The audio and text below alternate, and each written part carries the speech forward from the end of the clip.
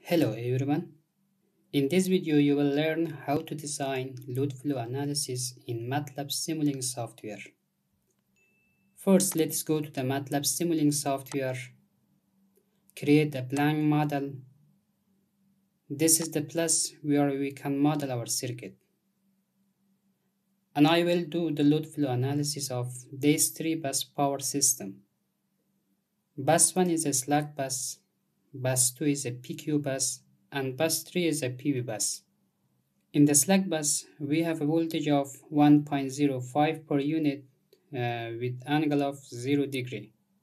In PQ bus, we have 190 megawatt active power and 250 MVAR reactive power. And in bus 3, we have a magnitude voltage of 1.04 per unit and active power of 380 megawatt. And here for the line impedance, we have both real and complex values. So now let us move to the MATLAB Simulink. From the library browser, you can add all the required components. Go to the SimScape, click on Power System, Specialized Technology, and then click on Fundamental Blocks. First, add Power GUI block to set the simulation time, and it is necessary when using components from Fundamental Blocks Power System. Now from electrical sources, add 3-phase source. From element, add 3-phase series RLC branch for the transmission line. Then add the 3-phase parallel RLC load to represent the load. Next, go to the measurement and add the 3-phase VI measurement block from here to create the buses, and also the load flow bus block from here. Okay. Once you're done with adding these components, arrange your circuit according to this 3-bus power system model.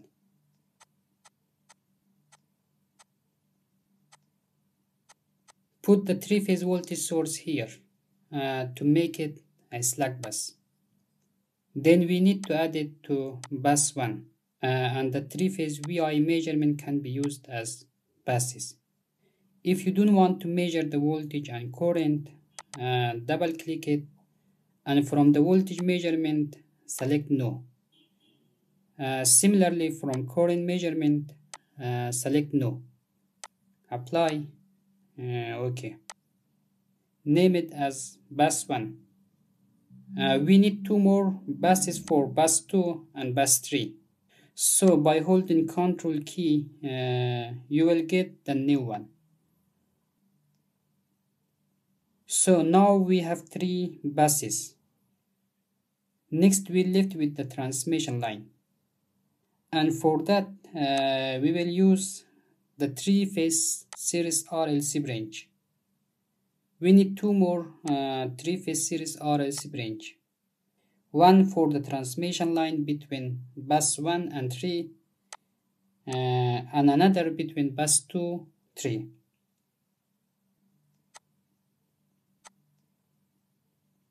We also need a 3-phase source for PV bus at bus 3. Name it PV and name this one as slack. Double click it. Let us assume that phase-to-phase voltage is 10 kV and frequency is 60 Hz. Since we are not going to consider the short circuit analysis, so no need to consider the impedance. From the load flow, change the generator type to simulink if it is not, because this is a slack bus. Okay. Next, connect this series RLC branch to bus 1 and 2.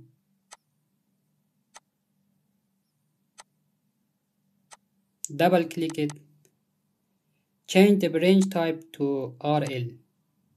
If you look at the figure, the transmission line values between bus 1 and 2 is 0.02 plus J0.04 per unit. To write it in terms of actual values, first we need to find the base impedance, which is equal to Z base equal to V base square over S base.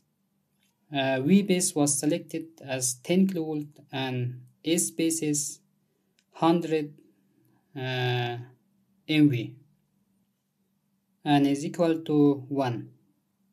And to get the actual values, we need to multiply per unit values by base values. For actual resistance, R is equal to 0.02 multiplied by 1. 0.02 is the per unit value and 1 is the base value.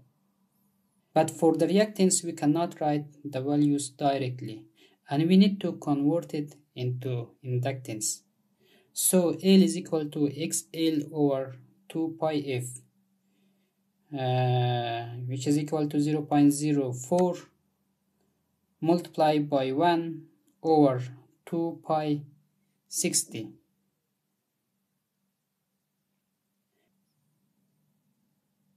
Next, connect bus 2 load. Press Ctrl R to rotate it.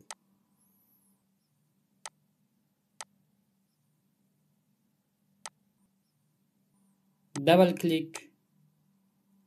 Nominal phase-to-phase voltage is 10 kV.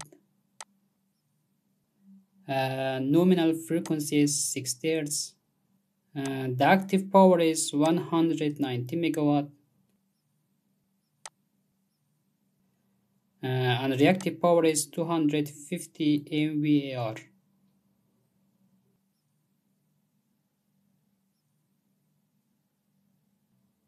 Give 0 for capacitive reactive power. From the load flow, change the load type to constant PQ. Rotate bus 3, Ctrl R.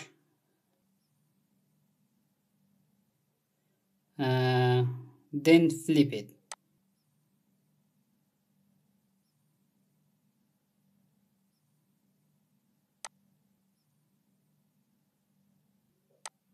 Then do the connection A to A, B to B, and C to C.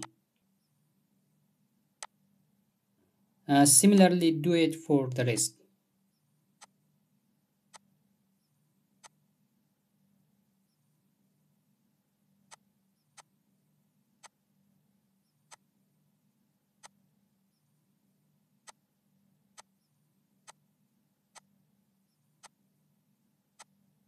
Now let us assign the values for them.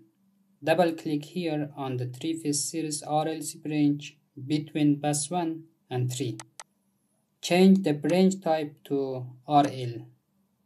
And the values between bus 1 and 3 is 0.01 plus J0.03 per unit. Change it to actual values, the same as we did for the transmission line between bus 1 and 2. For the resistance R, 1 multiplied by 0.01. 1 is the base value and 0.01 is the per unit value. For inductance L, which is equal to XL over 2 pi F, since base value is 1, no need to write because it doesn't affect on overall values. So write 0.03 over 2 pi 60.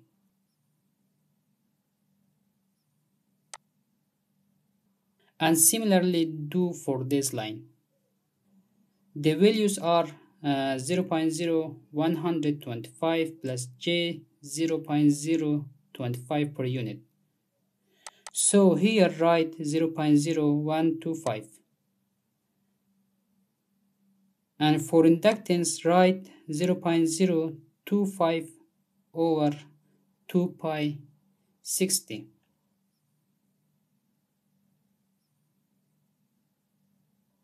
And change the branch type to RL. Okay. Then double click here on the 3-phase source connected to bus 3. This is a PV bus, so from the load flow, change generator type to, and the active power generation is 380 megawatt.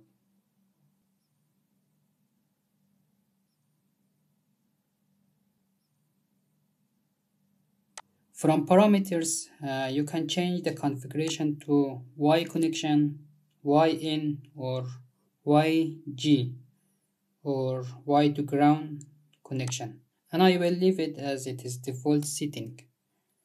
Give 10 kV for phase-to-phase voltage. Phase angle of phase A is 0 degree. Frequency is 60 Hz.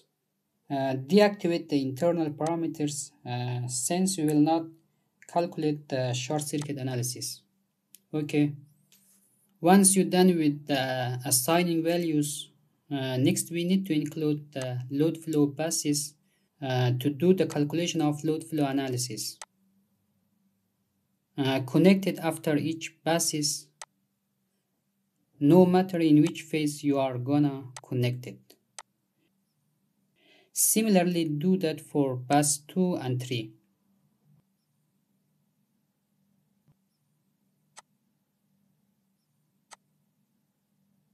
Double click on bus 1 load flow. Base voltage is 10 kV.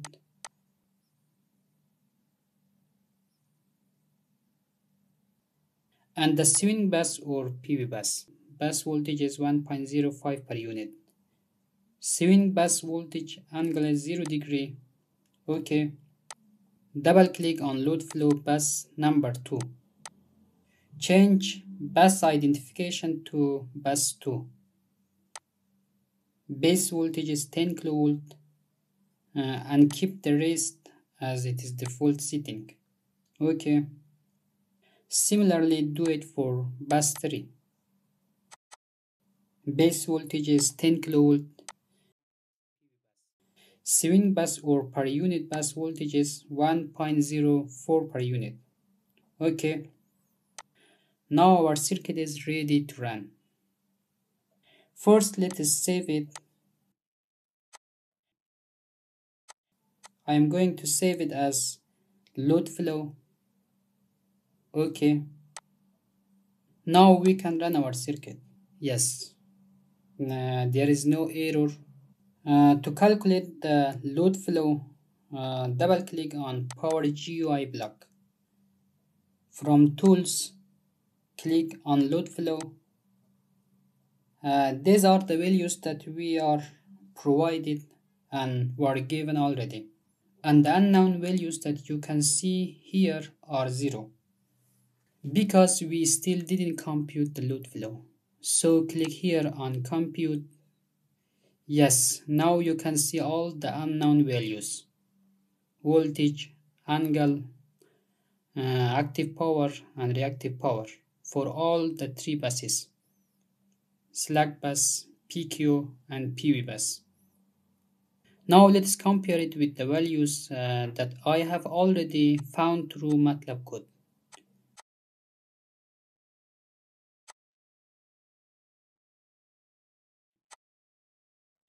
If we consider bus 2, both voltage and angle are the same, 1.54 and 0.98. Delta 3 is 3.4 degree for both results. If we consider the slack bus, active power is minus 175.7 megawatt and reactive power is 257.9 MVAR, which are similar with this result. Also, you can notice the same result for Q3. That is how you can do the load flow calculation with MATLAB Simulink software. I hope the video was useful and see you in the next video.